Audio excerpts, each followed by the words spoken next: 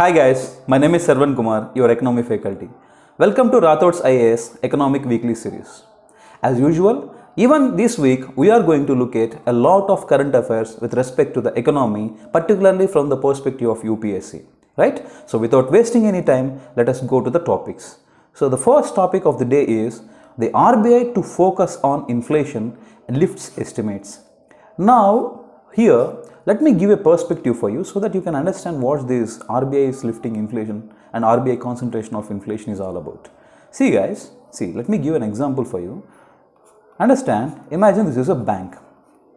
Imagine this is a bank and this bank is going to give 100 rupees as a loan. This bank is ready to give 100 rupees as a loan. Now imagine two persons have took a loan from it. This guy took loan 50 rupees. And this guy also took the loan amount of 50 rupees from the bank. Now with the loan that they have taken, what they are going to do with the loan that they have taken, right?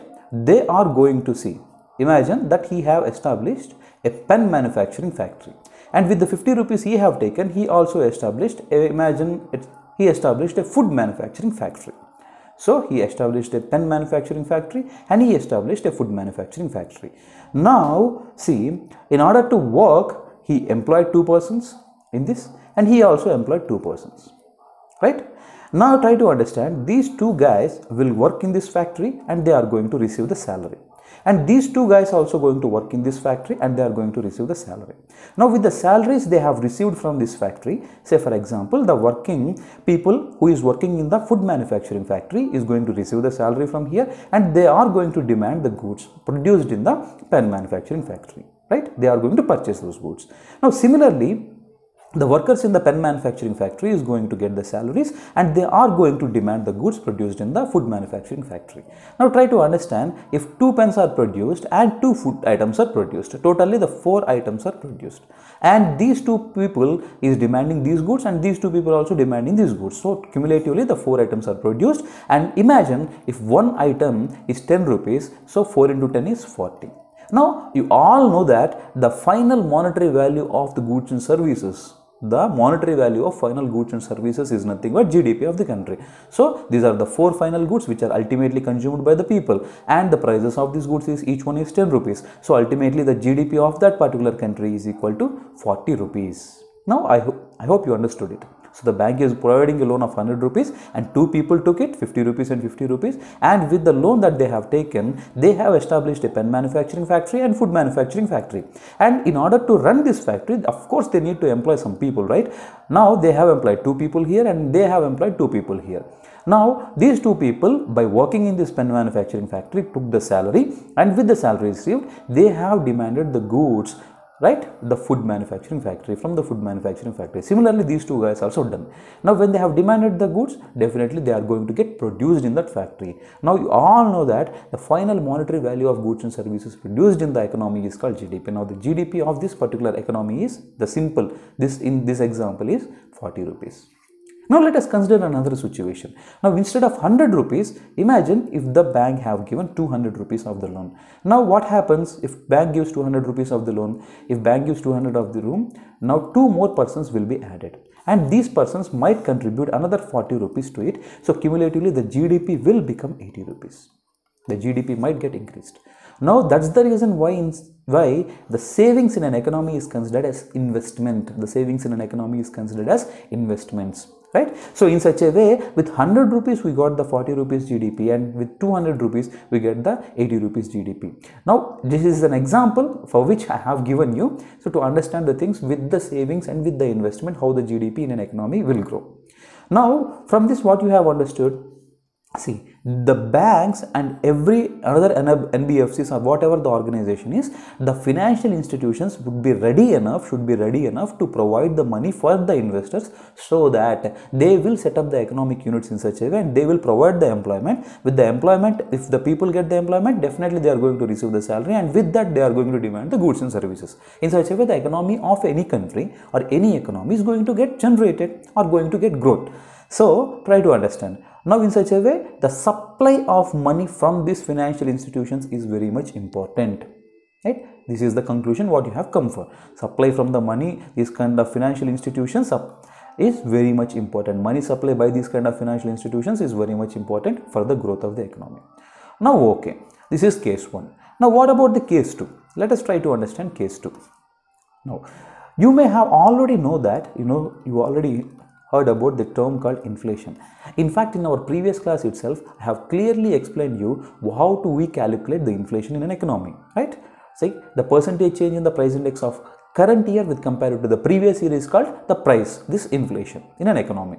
Now, we have discussed about it very clearly. Now, try to understand, if more and more people adds to it, if more people gets added to it, to the list. Now, what happens if more people have the money in their hands? What is going to happen? You all know that if people have more money in their hands, they are going to demand more goods and services. By that logic, if people demands more and more goods and services, definitely their prices is going to get increased. You know that when something is demanded more, their price will get increased, right? Now, when the prices is increasing of goods and services, what do we call it? We call it as inflation. We call inflation. Now, if inflation goes on continuously, it is not good for the economy. Everybody knows that the price stabilization, inflation is nothing but controlling the inflation means maintaining the stabilization of the prices of goods and services. Inflation means general rise in the prices of goods and services. You know that. Now, stabilizing the prices means decreasing the inflation rate. I hope it is very clear. Now, it is a proven fact that the inflation should be in control for a sustainable growth and development of any economy. So if the banks goes on providing more and more money supply into the economy, the people will get more money, and with the money they have got, they are going to demand more and more services. If they demand more goods and services, definitely there is going to be an inflation in the economy. Now, try to understand. On one hand, we need to ensure the money supply for the growth in such a way. On the other hand, we should reduce the money supply in order to control the inflation. Try to understand. On one hand, we need to ensure the money supply in the economy for the growth in such a way. On the other hand, we should reduce the money supply in an economy to control the inflation. Now comes the main question, what is the optimal level of money supply should be ensured in an economy so that both the growth as well as the inflation will be in control? Try to understand. Now, just I have explained you, the money supply in an economy is essential for the growth. If 100 is turned to 200 rupees, how the growth of the country is increasing? How the 100 can be turned into 200? If RBI allows the banks and rest of the financial institutions to provide more and more money supply. You have discussed these things very clearly in our money market topics, right?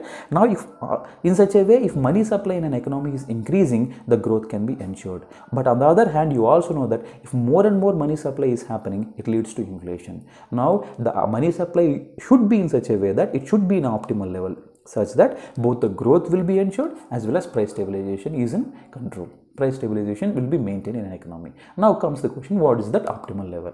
Now tell me, what is that optimal level where the inflation is reduced, the prices is stabilized, on the other hand where the growth is continued? That level is nothing but our flexible inflation target of 4 plus or minus 2. Everybody knows that currently we have a flexible inflation target of 4 plus or minus 2. What does it mean? The inflation need to be maintained between 4% to between 2% to 6% by the RBI. The RBI is the institution which is mandated to maintain the inflation between 2% to 6%. Try to understand. Now imagine if the inflation in the economy is 3%. Inflation in the economy is 3%. Now RBI will push the money into the economy. Till the inflation rate reaches 6%. You know the meaning of pushing the money in the inflation, pushing the money in the economy. See guys. Now let me give the example of two tools. Say for example, you all know about the repo rate. We also discussed about the reverse repo. Right? Reverse repo. We discussed about the bank rate. In such a way, there are a lot of tools available with the RBI, either to increase the money supply, either to decrease the money supply. Let us take the example of two cases.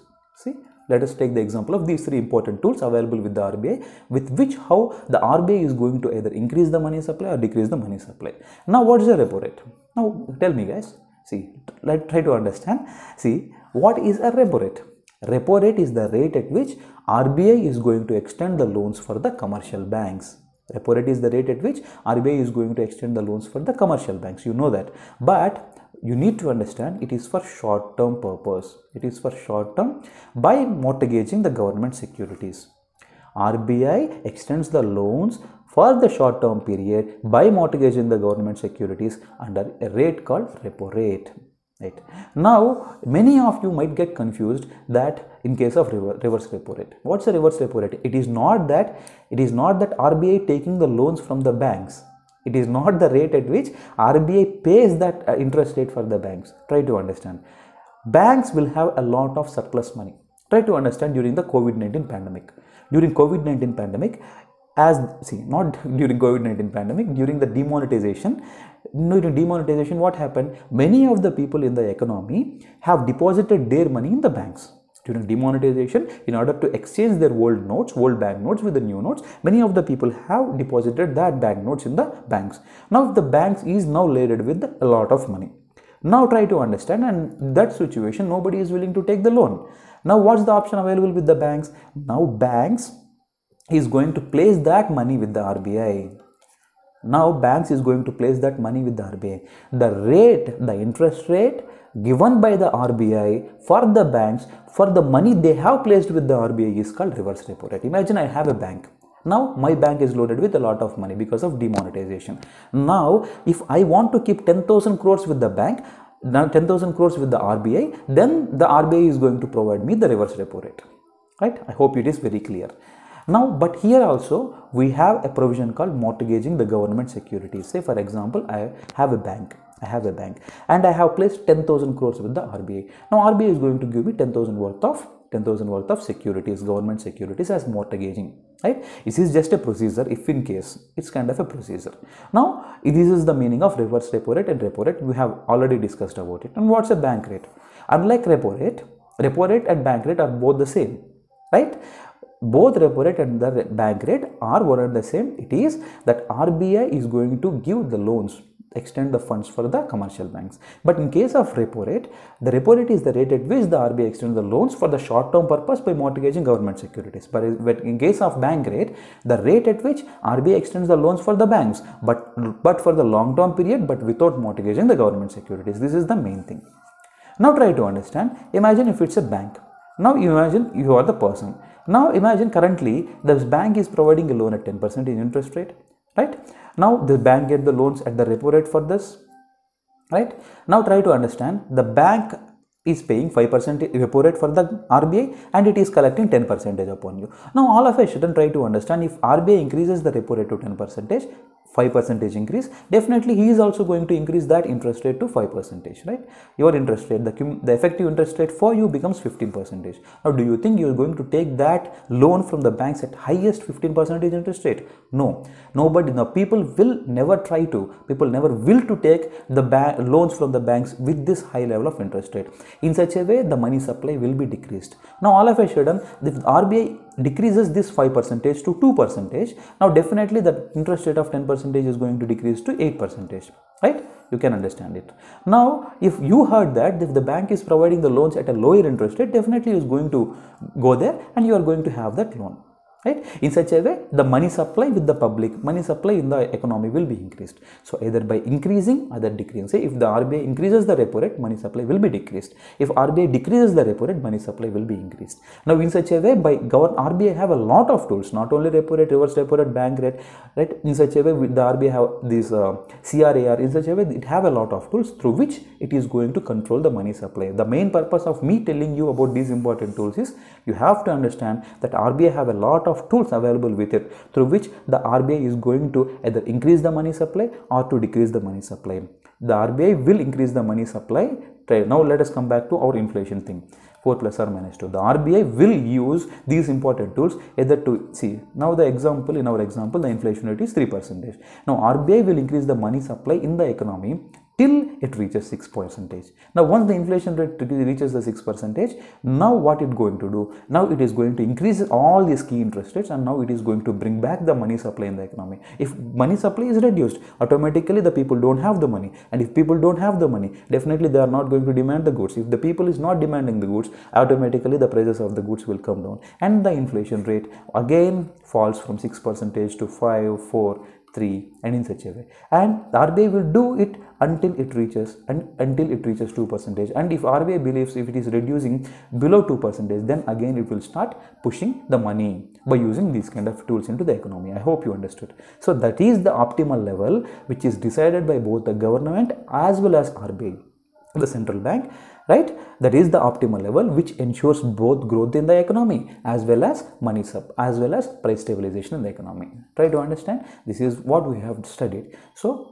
ensuring the money supply is very much important for the growth in such a way. But on the other hand, more and more money supply will lead to inflation. Now what is the optimal level? 4 plus or minus 2. The RBI RBI will push the money supply into the economy till the inflation does not exceed 6%, and RBI decreases the money supply till the inflation rate reaches 2, and it should not fall below 2, right? So in such a way, the 4 plus or minus 2, maintaining the inflation rate between 4 plus or minus 2 and pushing the money accordingly is the optimal level through which both the growth will be ensured as well as inflation will be stable, right? I hope you understood it. Now when it comes to the current affair, what is RBI is focusing now? Instead of increasing the money supply, RBI is saying that, try to understand the article.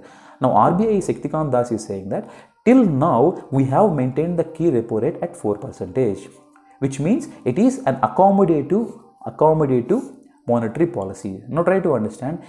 Achieving the objectives of both the growth as well as maintaining the price stabilization are the two twin objectives of the monetary policy. Try to understand. RBI, by using those tools like repo rate, reverse repo rate, and this bank rate, and also we have the CRAR, the RBI will use these kind of different tools available with it and will either increase the money supply or will decrease the money supply. Now optimal level is 4 plus or minus 2. RBI will push the money supply into the economy where the inflation either should not increase 6% or it should not decrease 2%. Now this is considered as the optimal level by both the government as well as RBI to achieve this growth as well as price stabilization, so that we have the sustainable development. I hope you understood. Now what this RBI is saying is, now RBI is saying that till 2 years, for the past 2 years, we are having accommodative monetary policy. What is the meaning of it? Accommodation means easy monetary policy. What is the meaning of easy monetary policy? Simply, to put it in layman language, RBI kept on increasing the money supply. Recently, the inflation rate have reached 6.1%. Now, if the money for the past 2 years, RBI is following accommodative monetary policy, What does that mean? RBI is increasing the money supply. Now, if increasing the money supply continues for a longer period of time, as I said, it is going to lead to inflation. Now, if it is going beyond 6%, definitely inflation rate is going on. Now in such situations, the RBI need to decrease the money supply so that the people will have less money supply. When the people have less money, they are going to demand less goods and services. When they demand less, definitely the prices will come down. Now this is what RBI is saying. RBI to focus on inflation and not growth, because it is for the last 2 years it is doing the same, and now the inflation is exceeding beyond the limit of 6%. Right? I hope you understood the thing. Now for the last 3 years, the growth was ahead the inflation. In spite of, they have not concentrated on inflation, they have concentrated on the growth. Now it is being reversed. RBI started withdrawing some of the accommodation it had provided for the last 2 years. Right? I hope you understood the article very clearly now. As I said, these are the enhancing the growth rate as well as maintaining the price stabilization are the twin objectives of the monetary policy which is done by the RBI in the country. Right? Now, see. This is about the inflation. And what this also said is, what Shaktikant Das and RBI has also said is, Mr. Das said that MPC had decided, Monetary Policy Committee has decided to revise the inflation projections for the financial year 2023 upwards with the estimation of Q1 at 6.3 and to Q4 5.1. Right? Now try to understand, see, due to the Ukraine and Russian crisis and increase in the feed prices for the poultry and rest of the items, the inflation is going to get increased. right? Now RBI decided that they are going to lower the money supply. When they lower the money supply for a temporary period of time, the growth will be at a normal level, growth will be at a normal pace. So this is the reason why why I have said that why they have changed the estimations when they have predicted before the Russian-Ukraine crisis, right? He pointed to the sharp increase in the crude oil, prices of the crude oil, edible oil and wheat prices, and the cost of feed, which has pushed the prices of the poultry, egg and dairy. Right? Due to these reasons, inflation will increase. Now, as they are concentrating the inflation, the money supply will be decreased. When the money supply decreases, for a temporary period of time, the growth will be at a normal rate. Right? So, this is about this article. I hope you understood very clearly. Right? Just try to revise this whole topic once or twice. You will get a good perspective with respect to the Indian economy. Right? Next topic is the standing deposit facility, SDF. It's very much important topic, right guys? See, just now we have discussed about the reverse repo rate. What is the reverse repo rate? It is the rate which RBI pays to the banks, for which, see, imagine I have a bank and I have placed my money with the RBI. Now what's the rate I get for placing my money with the RBI is called reverse repo rate. Right? Now you have to understand reverse repo rate. Say for example, see, we have discussed about the demonetization situation. During demonetization, each and everybody, you, me and everybody all over the country have deposited their old bank notes, 500 notes and 1000 notes with the banks, with their respective commercial banks. Now during that situation, the banks are loaded with a lot of money, isn't it? Everybody submitting, everybody depositing their demonetized notes. So as a result of it, the banks are laden with a lot of money. Now what's the tool available with it? The main option available with, see, no bank is going to maintain the cash idle. They are commercial banks, they want to use that money. Now what's the options available for the commercial banks to use that deposited money? Either they give it in the loan or they can place it with the RBI at a reverse repo rate. Now what happened is, now during that situation, we don't have that kind of a situation in the economy. The banks cannot give all that money which they have deposited, which they got from their customers to the other customers as a loans, because nobody is taking the loans during that period. Now option available with it is, say for example, they want to give, see, if they got 100 rupees, they have two options. They can provide it as a loan, either they can place it with the banks, they can place it with the RBI under reverse repo rate. They can place it with the RBI under reverse repo rate. Imagine the interest rate for the people is 10%, and if the banks places this money with the RBI is going to pay them 7%. Now which is more safer? Nobody knows if a person takes the loans, he may pay it or he may not pay it. But when the bank places that money with the RBI, definitely they have some security. So that's the reason many of the banks want to place that money. Many of the banks want to place their money, which came to the demonetization effect with the RBI under reverse repo rate. But you need to understand, for the reverse repo rate also, the bank, say for example, I have a bank and see, I want to place my 100 rupees with the RBI. Now, if I place 100 rupees with the RBI, definitely RBI is going to pay me the reverse repo rate. It's okay. But it is also going to give me the equivalent amount of government securities. Now, this is the scenario. This is how reverse repo rate works. Now, do you think the RBI is going to have that much lakhs and lakhs crores of government securities to provide it to all the banks in the country under the reverse repo rate? It is not possible. It is not possible. So, government, see, the RBI came up with a new initiative called Standing Deposit Facility, SDF, Standing Deposit Facility. Now, it is in fact it is an idea during the Urjit Patel situation. So, now try to understand the difference between the reverse repo rate and repo rate, reverse repo rate and standing deposit facility. They are designed for the same purpose only. In the reverse repo rate, the banks will place money with the RBI, for which they will get the reverse repo rate interest. Right? The rate at which the banks will place the money with the RBI is called reverse repo rate. Similarly, SDF is also the rate at which the banks places their money with the RBI. But in case of reverse repo rate, the RBI will give the mortgaged government, RBI will give the government securities as a mortgage for the banks. But in case of SDF, there is no any kind of government security given by the RBI for the banks for the deposits that they have placed with the RBI. I hope you clear. I hope it is very clear.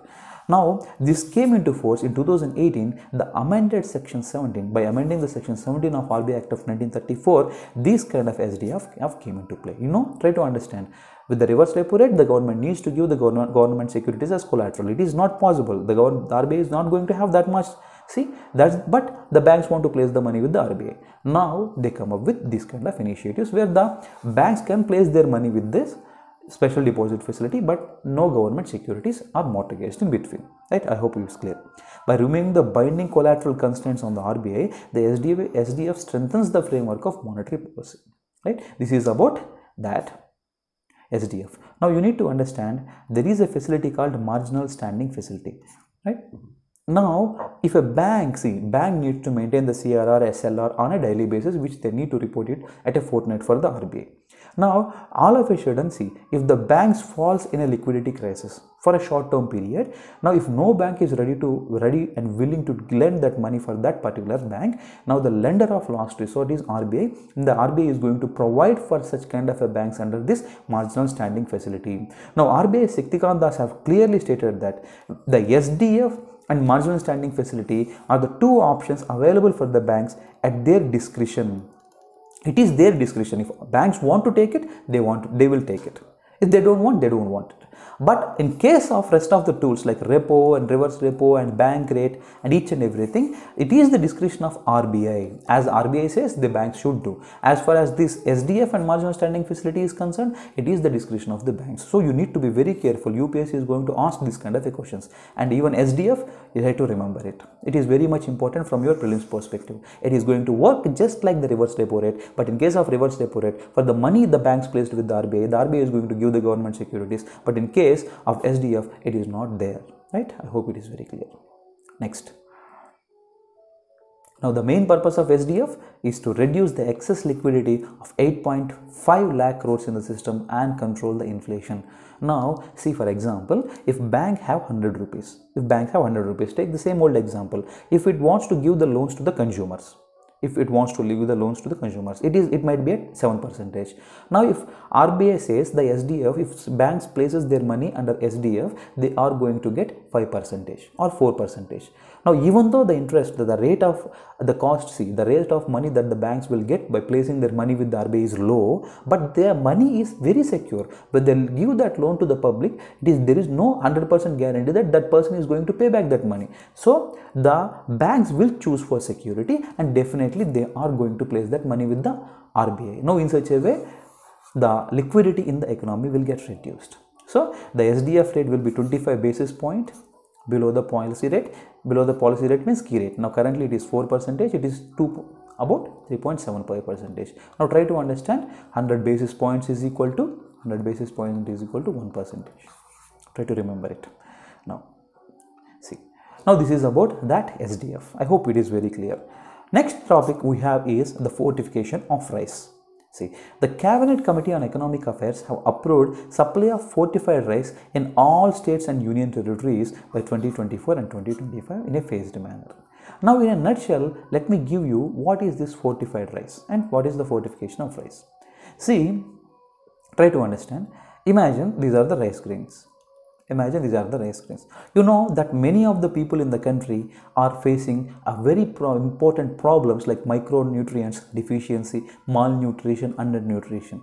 The children particularly, children and women are facing these kind of problems. Now, how to address these problems? Now, if we are able to provide all these different kinds of micronutrients to those people, to those affected people and vulnerable people through the staple crop itself, what they eat, then we can address these kind of concerns. Now, try to understand. He's a family who don't have enough nutrition and their staple crop is rice. Now, try to understand how food fortification works. Now, imagine, now this is the rice and all these rice is turned into a flour, or to put it in a layman language, powder. The rice is crushed to a powder. Now for that powder, the important vitamins what they want to get added, say for example vitamin A, vitamin D, vitamin B, and rest of the folic acid, amino acids, and all these kind of micronutrients will be added to that powder, and this powder is placed in a machine, and this machine is going to return this powder into rice grains, and that rice grains is going to look similar to the original rice grains, and now this rice is called fortified rice. This is how the fortification will be done. The powder will be placed in this machinery, and this machine is going to turn that powder again into a rice grains. Like in the molds, they are going to get turned into rice, which looks similar to the original rice, and then that rice will be mixed with the original rice. Say for example, if we have 1 kg of normal rice, and in this 1 kg of rice 100 grams, say for example 900 grams of normal rice and 100 grams of this fortified rice will be mixed, and there is no separate procedure required to cook it, as like we cook the normal rice or normal wheat or whatever the crop it is fortified, we can do it in the same way, so that all these family members will get the micronutrients in which they are currently at deficient, right? I hope you clearly understood what it is for food fortification in a nutshell.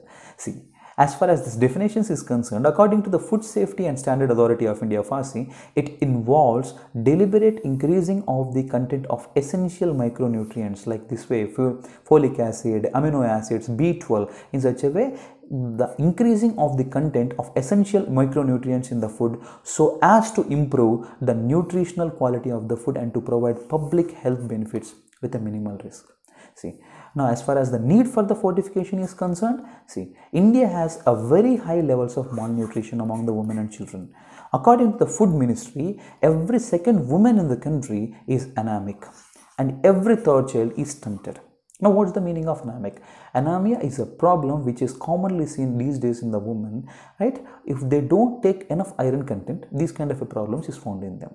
Now, what is the meaning of stunted? Stunted and wasted. You need to understand the basic meanings of all these important terms. Stunted means if a person don't grow according to the height, as per his height, as per his age, he is not of that height, right? We call that persons as stunted, right?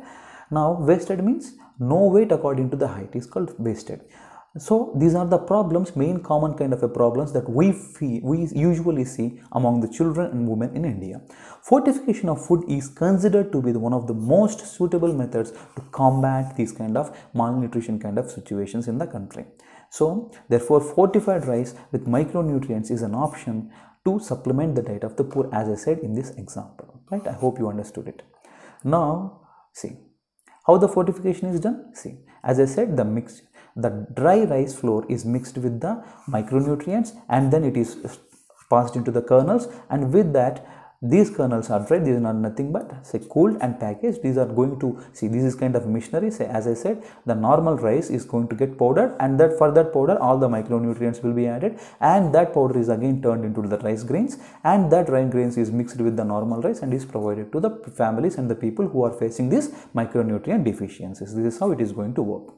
Now, when we look at the advantages of the fortified rice, see, it is going to ensure the health. We know about it. It is not going to destroy your taste, because if the fortified rice will be mixed with the normal rice, the normal taste for which the people get habituated is not going to get offended. Now, not going to get offended, right? Society, it upholds everyone's rights to access to safe and nutritious food. And as far as economy is concerned, the price increase for the fortified rice is approximately 1 to 2% of the total food value. It can be bearable at the cost of decreasing or eliminating the micronutrient deficiency problem in the country, right? I hope you understood. Now, as far as the issues with the fortified rice is concerned, many argue that it is against the nature. See, fortification and enrichment upsets nature packaging. It is said by somebody, it is a concern, it is an issue with these kind of micronutrient deficiencies. Now, as far as the bioavailability, the supplements added to the foods are less bioavailable, and we have the immunity issues, and they lack immune boosting substances. So, over nutrition, the fortified foods and the supplements can pose specific risk for the people who are taking the prescription medicines. This is also another concern which is raised by these people, right? Which is by the experts, many experts in the economy. So, this is about the fortified rice and fortified crops, right? Just try to have a look at it. Now next topic we have is the India-Australia signed economic cooperation and trade agreement. India and Australia, see, Australia and India are the two colonial countries. We see that Australia and India share the common colonial legacy, and we have a lot of common inheritances between both the countries. Say for example, we have the cricket, which we took from the colonialism, right? Now the country's leaders both from India as well as Australia want to bring these kind of relations between the countries to a next level. See, till now we have the strongest relations with respect to the cricket, and we also have a strongest relations with respect to the defense. We are a part of a quad, and now the countries wants to bring this bring this cooperation between the countries to an above level. Now this is resulted in the India-Australia signing the economic cooperation and trade agreement. Now you should be very careful with respect to it. Now whenever, see, if UPSC asks the question, now what they are going to do is, now ECTA, economic cooperation and trade agreement, is commonly seen in news these days with respect to India and Australia. This is how they are going to work. Everybody knows, see, in fact in our economy and static syllabus we have discussed that what's an economic cooperation is all about. See, between India and Australia there are a lot of goods and services will be traded. Now among these goods traded between both the countries, the governments concerned is going to impose a lot of tariff barriers and non-tariff barriers. Now whenever the countries enters into these kind of economic cooperation and trade agreements, definitely they are going to reduce these tariffs and non-tariff barriers on most of the goods and services, and also they are going to maintain a minimum level of the tariffs on both the goods and services which are traded between these two countries. In a similar way, about 85% of the goods and services traded between the countries are reduced in their tariffs. Now not only that, the matter does not end there.